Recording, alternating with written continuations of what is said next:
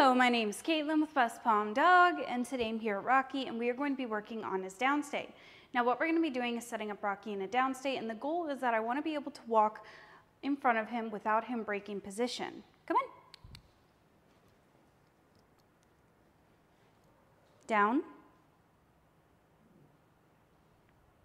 Oh, just going to wait for him. Yes. Stay.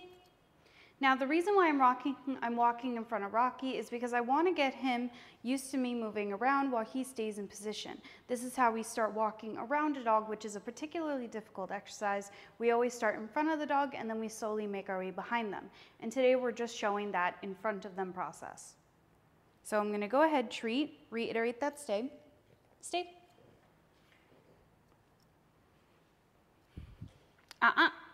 Now right there you see popped up, I'm just going to bring him right back. Come on.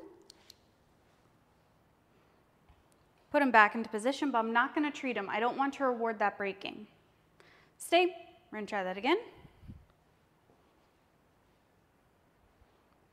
Yes. Stay. And you see I'm starting with one side, I'm just taking a couple steps away. Yes. Returning to my original position. Stay. Treating and then reiterating that stay as necessary. Yes. Stay.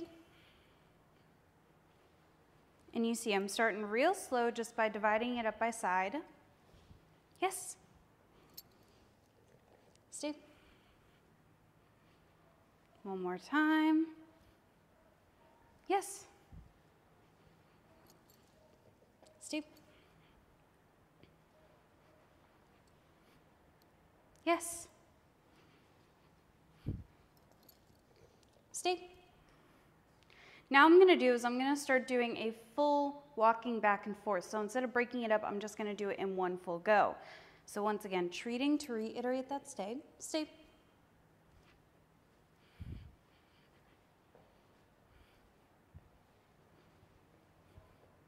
Yes.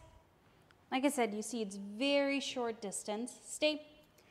Just because me walking around counts as a distraction, so I want to decrease the distance between us and decrease the time between treats.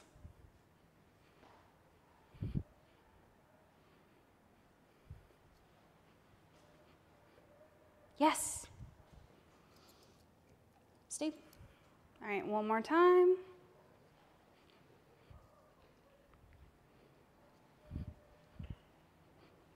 Yes. Tap on the head to release. Okay.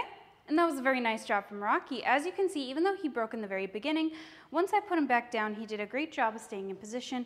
As I walked around, you can see we're starting very slow just by walking in front of him. The next step would be to start walking on the side of him and then finally start going behind him. But overall, really nice practice session today.